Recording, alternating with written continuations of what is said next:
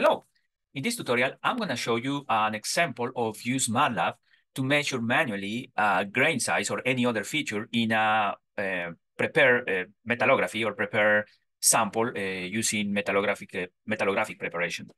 So as you notice here in this microstructure, which is basically a steel sample, has been metallographically prepared and etched, and you could see based in the analysis or in the process that was done, the delineation of, in this case, pre-austenitic grain size, which is an interesting feature that we should measure in steel samples. So in this case, you'll see how the grain size is distributed in the microstructure, and we want to measure this grain size. In this case, we're going to do it manually using Matlab. First, the sample obviously needs to be metallographically prepared and must be done properly. So you need to be able to see properly the grains that you want to delineate. There are different methods to do that. I recommend to use the ASTM standard E22112, which is basically the standard to determine the average grain size. There is different methodologies to do it. So I'm not gonna use this standard for this tutorial. I'm just basically gonna show a manual way to use Matlab to quantify, the distance or the size of different features here. Additionally, the picture that you are using for this quantification must be properly scaled. So you should have a scale mark where you need to basically determine the size of this picture, this number of pixels, and also the size. In this case, for example, this is the scale bar, and it corresponds to 50 microns. In this case, this bar. So we need to scale the bar. We need to scale the picture accordingly using this bar. And finally, also, because this is a manual method, so it's not, like the standard method by STM standard, you need to have a large sample. So I recommend to use, many measurements, not just for one microstructure. If you have many microstructures, let's say you have 5 or 10 microstructures, you need to have different measurements. I recommend more than 100 measurements to have statistically significant. So you need to measure many features many times in different microstructure, different locations. And also don't just focus in the large features, because it's possible that you just focus in the large features, for example, here in this case, big grains. So that's not going to be representative. You need to measure small grains like this one, and also large grains to have a distribution there. So, after measuring many of these grains, small, medium, and big sizes, you can determine the statistical distribution. And after that, you can plot the histogram to see if the data is distributed normally or log normal or any other distribution. That's something that we can also explore later in this tutorial. So I'm going to jump to Matlab, and I'm going to show you the code. So we are in the Matlab software here, and that's my default configuration. So in the left side, you'll see the current folder where I have all of the codes that I need to use for this particular application. And I need to place here the picture that I want to scale or I want to measure. In this case, I have these two pictures. I'm going to use this one, which is the name is surf2-2x JPG. I also can use another extensions like TIFF or PNG. So you just need to name accordingly. So basically, you need to download the code, all of the different functions, and place all of them in the current folder in Matlab, and also place the pictures that you want to scale or you want to measure. So after that, the first thing is to determine the scale bar. So I have a application here or a program which is called Find Pixels. So if I double click, it's going to open this one. And the only input here, you don't need to change anything. The only input is the name of the picture or the figure in this case. So as you notice here is this figure must be in apostrophe, between apostrophes. And additionally, it needs to be here the extension of the figure, in this case, JPG. Okay, so this needs to be the exact name. After that, we are going to run the code. So basically, the first thing that the code is going to do is open the figure in the Matlab atmosphere, as you see this scale here, and I'm going to focus in the scale mark. So first, you notice there is a cursor there. I'm going to select a box where I'm going to locate the scale mark. So in this case, I'm going to select the first point here, and I'm going to click with the mouse, and it's going to give me the option to a second click. So I'm going to click here to just have this zoom of this scale mark. So it's asking me if I'm okay with this input box. If I'm not okay, I can say no, and I can repeat the operation. For example, I can say here and here.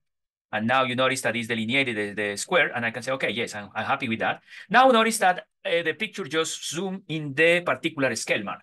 And now it gives me the selection of two points. I'm going to select the first point in the left side here of the scale mark. So first click, And it's going to give me a second cursor. So I'm going to go to the other extreme, and I'm going to click there. Okay. Approximately there, click. All right, so basically I put that there, and notice that here in the workspace is telling me the pixels between that, in that figure is 152. So there is 152 pixels, and remember the scale bar is 50 microns. So that's important, we need to know that. So the second part is opening the main program, which is Draw Grains version 3 in this case. So here, the inputs that you need to place are in the first part. Again, you need to put the name of the picture, which basically is the same that we used before, obviously. And here we need to put the scale, which is the number that is in the figure, in this case 50 microns, and here the number of pixels that we found, in this case 152. So that's the number of pixels that we were found based in the scale mark. So now we are set. The only thing that we need to do is run in this time with this code. So we are going to run. And first thing that is going to ask me is this a new analysis? There is the option yes, no, and delete the last. Obviously, this is a new analysis because it's the first point. So I'm gonna click yes.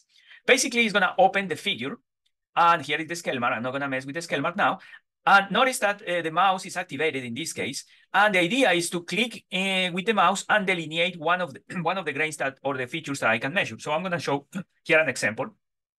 So I'm gonna click in my mouse and notice that I started to draw manually a line that I'm gonna do it manually, considering obviously my profile here. And I don't need to close it completely. I just need to go close to the endpoint, and it's automatically closed with this polygon figure. So basically, it's creating the first feature. And notice that in my workspace, a couple of things were created. The most important part is this table distribution, which is basically going to, if I double click, put in the different features that I'm collecting here. I could collect more features, but I'm just collecting this one for now. In this case, it's the maximum diameter, the minimum diameter for this particular. So notice that it's not completely circular. So maximum diameter will be the maximum diameter here. Minimum diameter is the ferrite diameter, which is this one. The equivalent diameter is basically what if we make this one as a circle, fully circle. So that's basically the equivalent diameter. Also quantifying perimeter, area, and circularity. Basically, circularity is a value that goes from 0 to 1. 1 is perfectly circle, and 0 obviously non-circular at all. So in this case, it's 0.73 circularity because you notice that it's irregular. So that's okay. So that's my first point. That's the first draw that I did. So I'm going to do again and go to my code and go run again. Now, if I click yes, it's going to delete what I did. I'm going to restart again. So at this time, I'm going to say no, and I'm going to draw a second point. Now, notice that I can overlap. So I'm starting inside this grain. And I can go inside and I delete. I release the click of the mouse, and notice that it basically delineates. And if I overlap the code, it allows to subtract the overlapping and just basically bordering the both features. This is basically because, honestly, these are two physical grains in the microstructure. So one couldn't overlap the other one in this plane. So that's why this code is basically chopping one part and just delete, going to the border of that. So in this case, now I have, if you check the table, now I have two data points, the first one and second. Notice that the second, the equivalent diameter is smaller, obviously, here graphically you could see. And also you can notice that, for example, this diameter is 49, the scale bar is 50, So notice that the 50 approximately is the equivalent diameter of this. So it makes sense, it has some, you always need to check that if, the scale mark, the numbers that you are measuring are similar to your scale mark. Okay, now the next one is going to be drawing a couple of grains. So I'm going to just drawing a couple of grains, and we'll be back for a couple of things.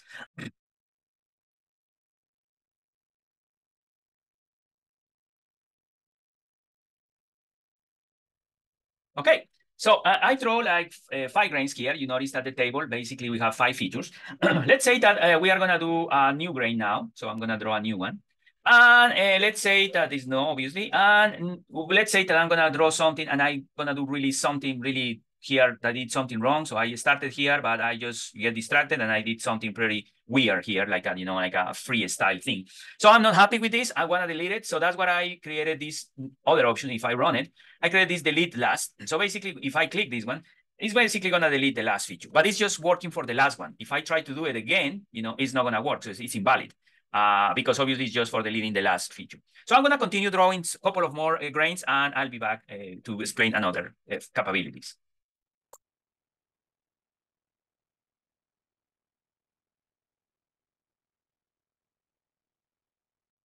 Okay, so now we have 9 grains that we have drawn.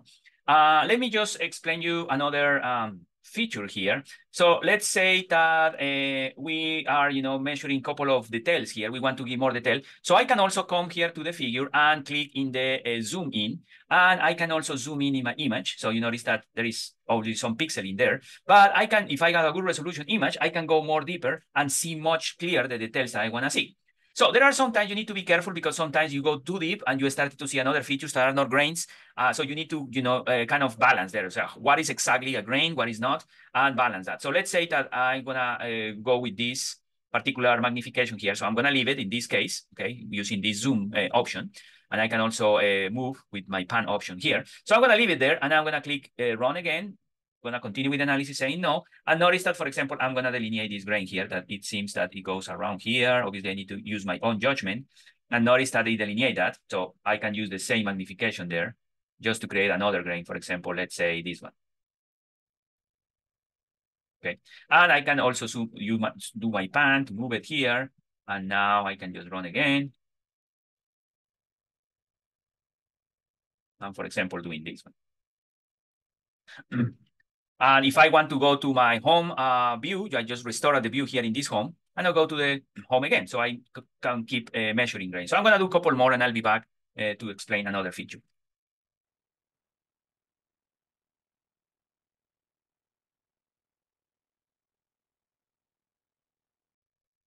All right, let's say that we are happy with that, and we have 16 grains in this case, so we have our data there. Some of the couple of things that you need to be careful here is that obviously if you do a grain inside another grain, it's going to generate an error. So let's say, for example, if I get and run it, for some reason I just draw something inside a grain. So this one, for example, here, it's going to create an error there. So it's going to, the code is going to freak out and it's going to create a lot of options here that are not useful.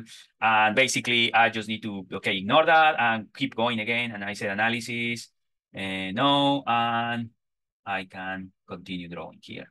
Now, the downsides about this one is something that I didn't correct in this version is that if you notice the table, it left a 0 row. Basically, it left this one because I created this mistake, I did this mistake, so it didn't measure anything, so it left it at 0. So I can leave it for now because I just track the number of lines here, so I don't need to modify too much. But at the end, if I want to plot this one properly, I need to delete this row just to avoid confusions with my code. So I'm gonna do a couple of more, and I'll be back in a minute. Okay, so I did, as you notice here in this table, 100 measurements, and you can notice in the picture the different grains that I measure. Just remember that trade the small grains, but also the big ones, just to have a good representation of, or good population of distribution of your data, okay? So they are not perfect, but at least you try to follow manually, and you could have your own judgment to see how good or how bad your drawings are.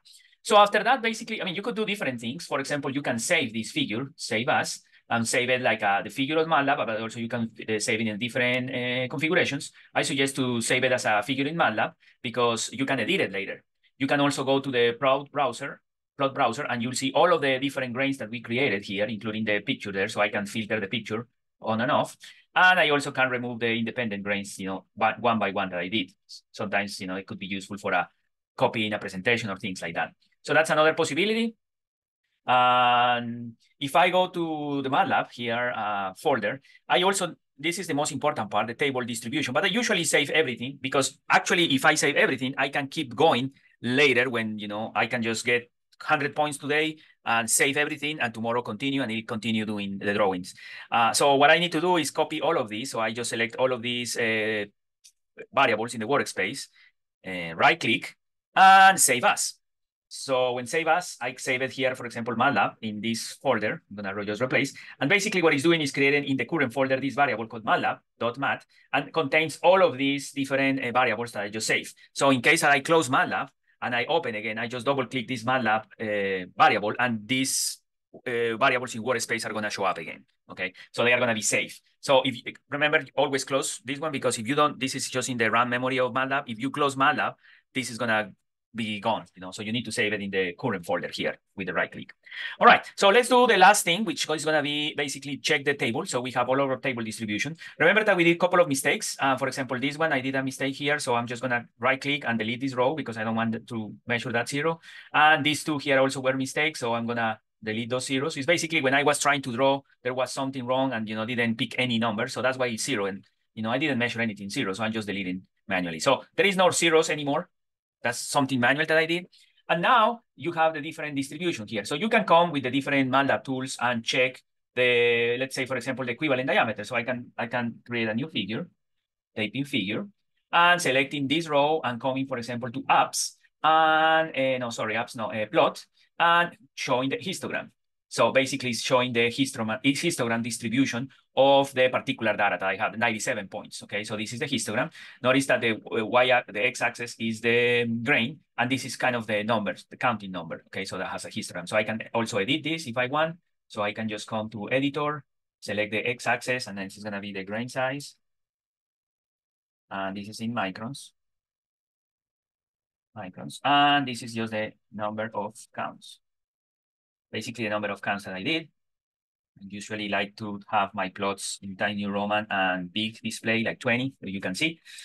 And now you'll see basically the nice distribution. So you'll see there are a couple of grains that are big, but most of the grains are small. So basically you could see here, if you trust a normal distribution, basically your average is going to be approximately in 30, which is not realistic because evidently this is not a normal distribution.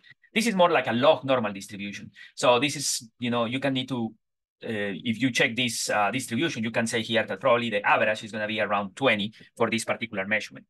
Obviously, if you measure more grains, if you have more microstructures from the same material and measure more numbers, you are going to get a more closer view of your distribution of grains, of grain size. So I recommend to measure as much as you can. If you have 5 micros, you measure as much grains as you can, big grains, small grains, and after that, you'll have a good distribution of your data.